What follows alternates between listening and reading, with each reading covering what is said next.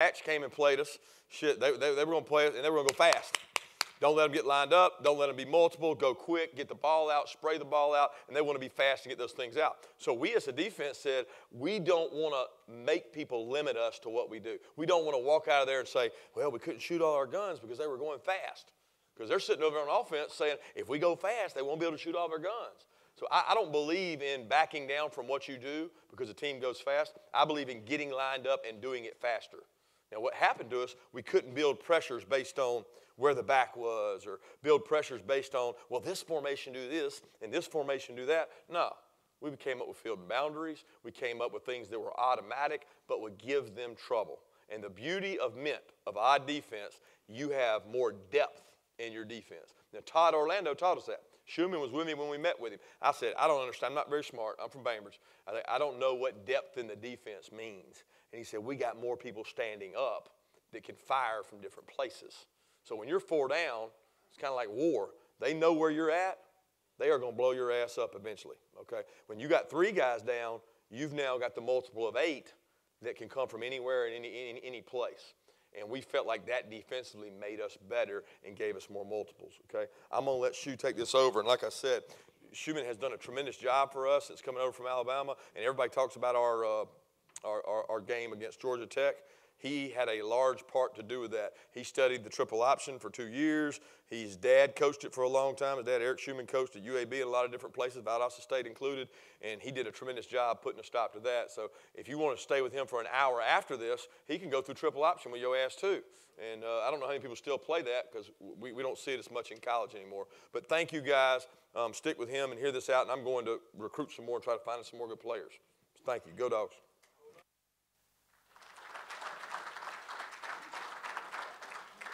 I think when you start, besides our terminology, when you look, the number one issue on defending tempo for us was we had 2 worlds we lived in when we were 3 down.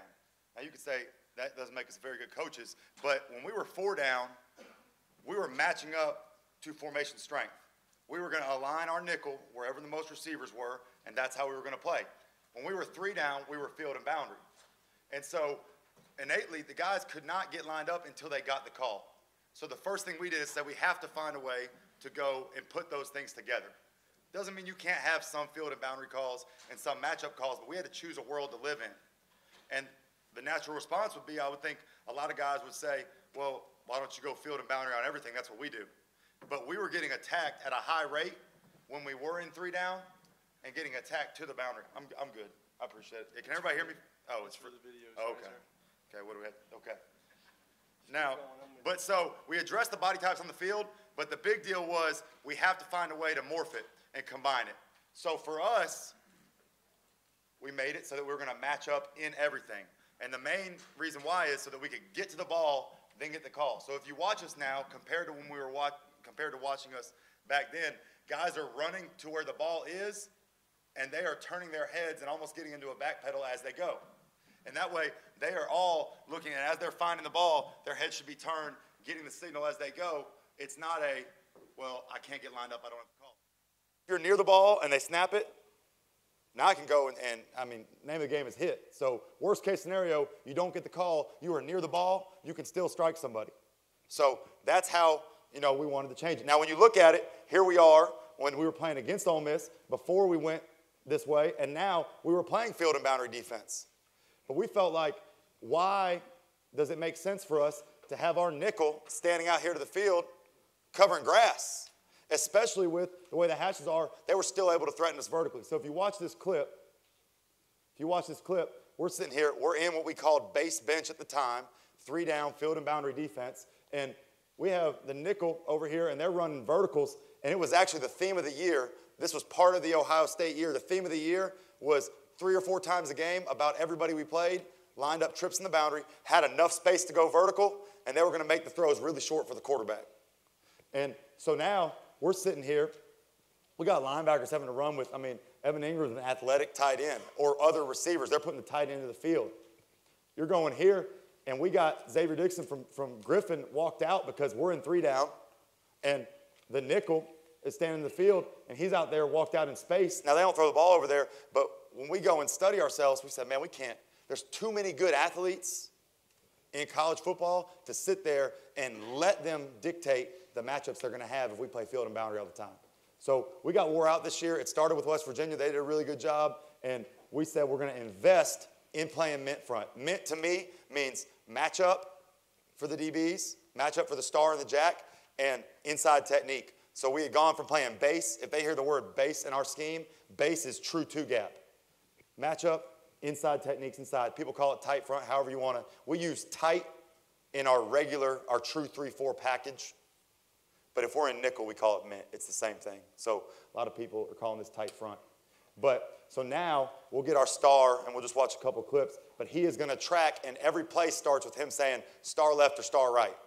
Now, hopefully, the jack linebacker is also finding formation strength, and he's trying to line up opposite. So as you train them, they are listening for the call, but they are trying to track each other and be opposite. And that does take a lot of work. It's easier to say, hey, we're going to line up field and boundary all the time. But we would rather say we're going to invest the reps to make sure we can get it done so we don't get exploited than take the easy route. And I think what tempo offenses have done is they make you take the easy route in a lot of ways. And so we decided we didn't want to do that.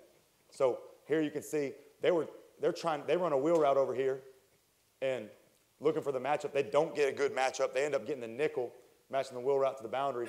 Guy makes a hell of a play on the wheel route. But in the old days, the way we were playing it, they were going to get our 250-pound outside linebacker guaranteed over there if we hadn't gone to this world. The other reason we like it is a lot of times most people do what? They put the formation in the boundary to attack all the grass of the field in terms of the run game.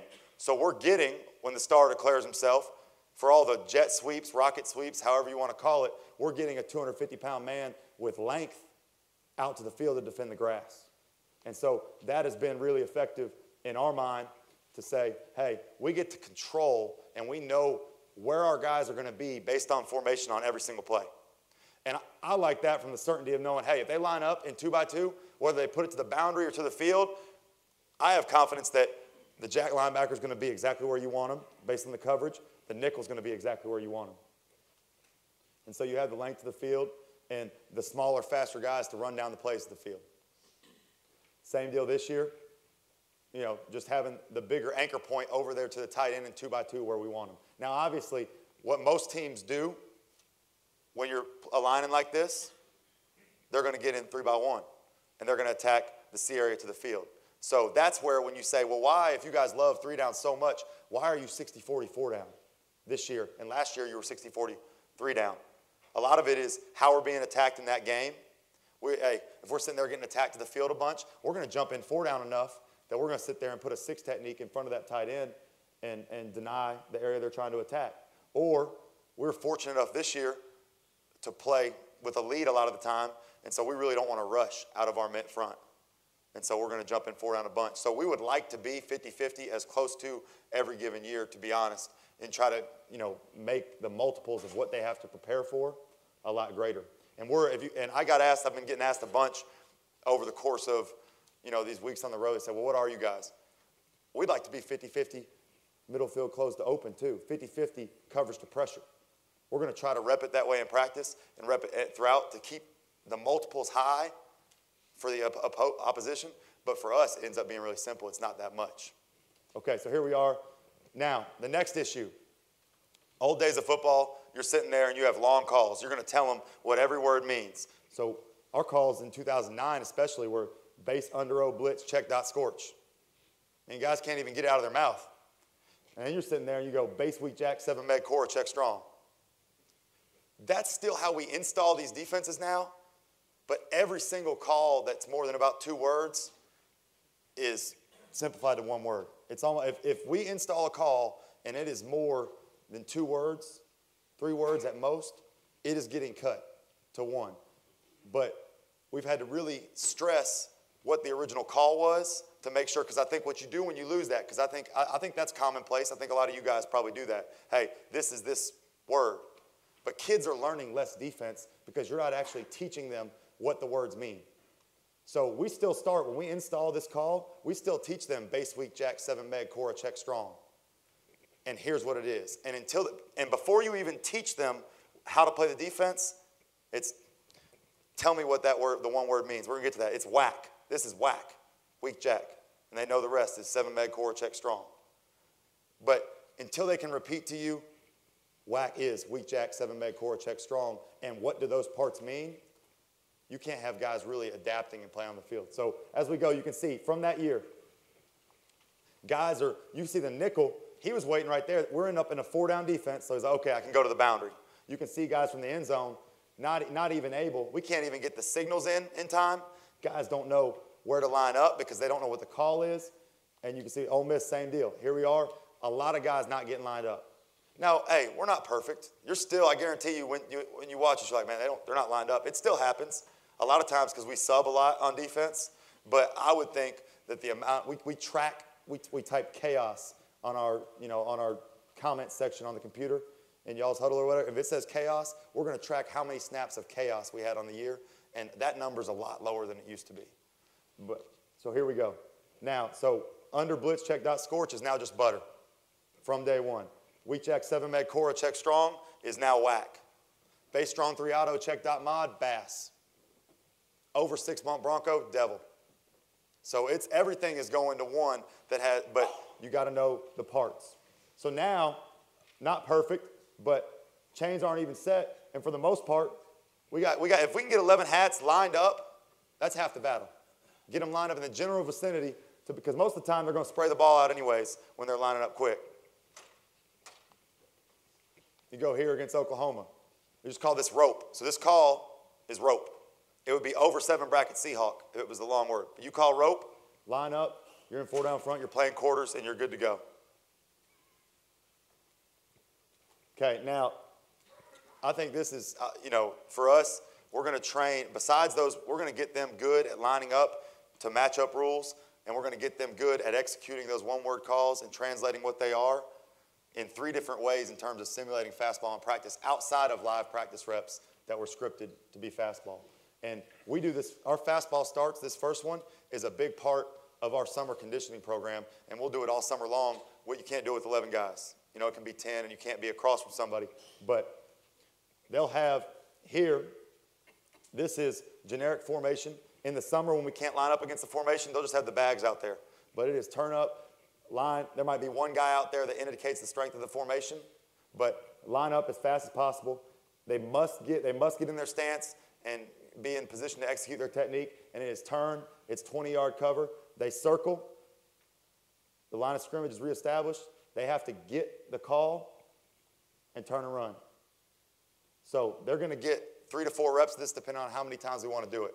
But it's not about the execution of the path, but it is about getting lined up in the technique. It is about covering down. And we start practice with this a lot in season as right after flex. Fastball starts. 1s are up. 2s, when they get halfway down the field, our 2s are already lined up. But this is a regular drill for us. Now, we'll also do it as the next progression. That's more of the conditioning way. Now we'll line up, and we will have a formation out there in season. And we'll have the scouts. And it's scripted for success for the offense to guarantee that they can sit there. We know, hey, this look is going to play. They're going to get a big play on this so we can move the ball. And so, same deal. It's cover down. The guy has to be thudded. And until the whistle blows, everybody's covering, just like a normal pursuit drill. This has replaced your traditional pursuit drill, everybody turn and run. That's a day one. The very first day of practice, you might do the old school pursuit drill, but this is the new pursuit drill. It's turn. We're moving the ball down the field. You can see the nickel's having to go find where the formation strength is every single time, and it's really the only way to consistently get them to do it in the game. And if you weren't going to practice doing it at this tempo, then you probably do need to play field and boundary. But this is minimal investment on y'all's part and on our part to get it done. Because the guys don't even have to be very good. We have our managers go out there and do it. It doesn't matter who, we could all do it. Just use your staff. And then we do this one day a week where we do it against our offense, and it'll replace. So now you're getting, different variables. So you got on air, on your scouts, and then you'll do it good on good. And, this one, if we're being honest, always leaves something to be desired in terms, because once you line up 11 on 11, you want it to be good in terms of striking people, in terms of finishing the play.